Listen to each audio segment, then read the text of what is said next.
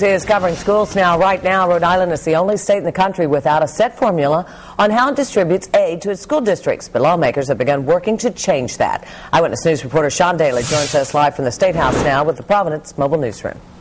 Children are our country's future. It's a mantra that's easier to say than to actually live by. But here at the State House, there's now a move that may make that mantra come to life.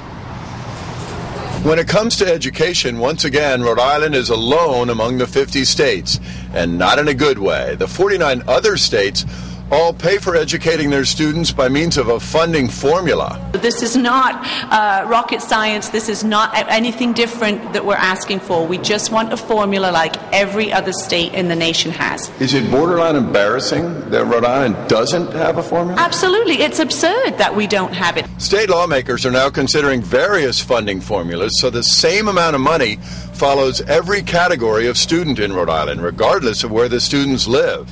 Rhode Island's education commissioner says the current system is hopelessly outdated. It is everything from enrollment increasing and decreasing to the population of the community changing, the demographics of the community changing, to some of the communities who had extra funding for a variety of reasons, including for consolidation purposes. Take Cranston, for example.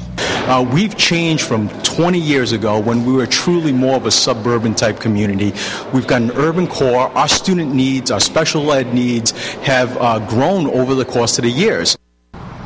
Politically, the time for a funding formula for education may have come. On both the House side and the Senate side, it now seems that the question is less whether to do it than how to do it. Live at the State House with the Providence Mobile Newsroom, Sean Daly, Eyewitness News.